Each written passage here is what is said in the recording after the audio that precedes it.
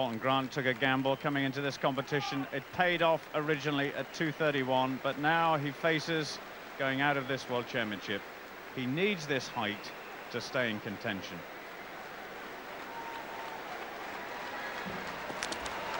Oh, he's got it! That's a new British record. He equals the Commonwealth record. And this amazing man has done it again.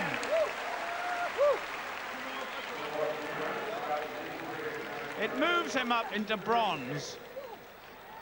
It would be an amazing achievement if Dalton Grant secured a bronze medal in this World Championship.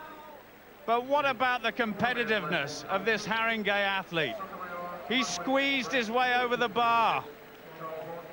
The bar shook, but it didn't come off. Equal Commonwealth record and new British figures. I'll tell you what, that was a real test of character, and he came through it with flying colours. How many times have we seen him come up with a third jump to save them?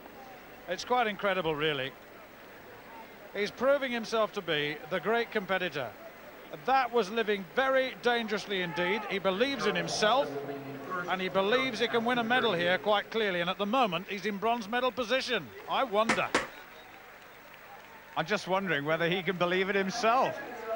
It was a bit cheeky coming into this competition at 231 after every other jumper had started this World Championship.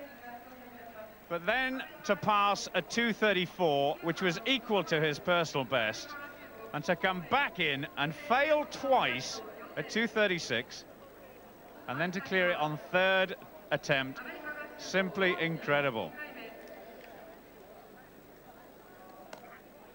So the bar has now been raised to 2 meters and 38.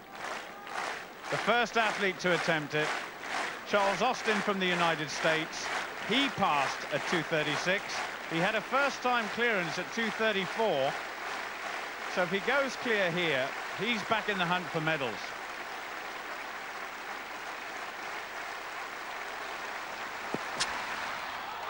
Oh, my goodness. I think 60,000 people believed he'd gone clear. He must have...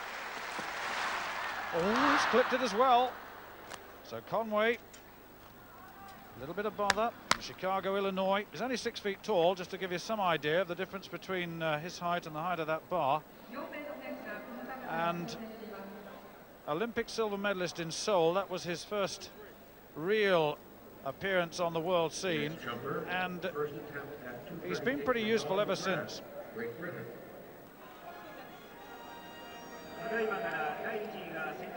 Dalton doesn't take long to get himself ready, and then he explodes into this very fast approach run. So his first attempt, 2 meters and 38. Well, that was a good attempt. Dates his second attempt at 238, and he's going to need this if he's to stay in the hunt for the medals.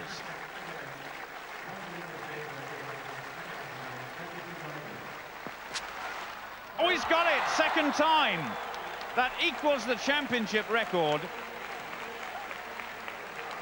The championship record, 238, set by Sjoberg, Paklin and Ojenko of the Soviet Union back in 1987.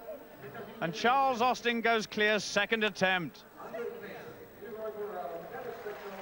He touched the bar, but it wasn't sufficient to dislodge it. So the 23-year-old goes clear, and he's now back in gold medal position.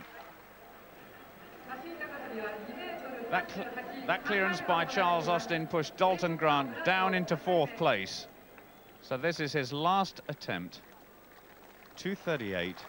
He needs it to stay in this championship.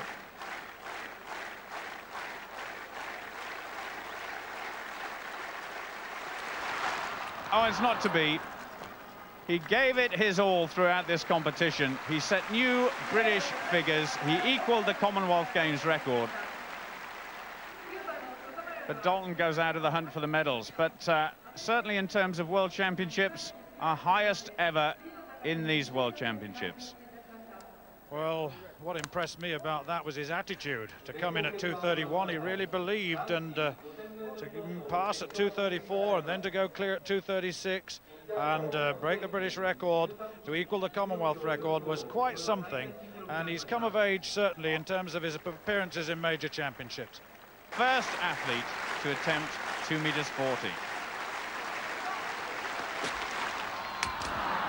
First time failure, and we've just heard, in fact, that Sjoberg has left the stadium, so possible injury problems there. Because of a severe injury to his left ankle. It will mean that Sotomayor stays in silver, and his continued bad luck in major championships continues. Still safe in the knowledge he is the new champion, will try to break the world record, and that would be a double blow for Sotomayor, because it is 2:44 that are Sotomayor's figures at the moment. Dalton Grant with a new British record in 4th place, just out of the medals.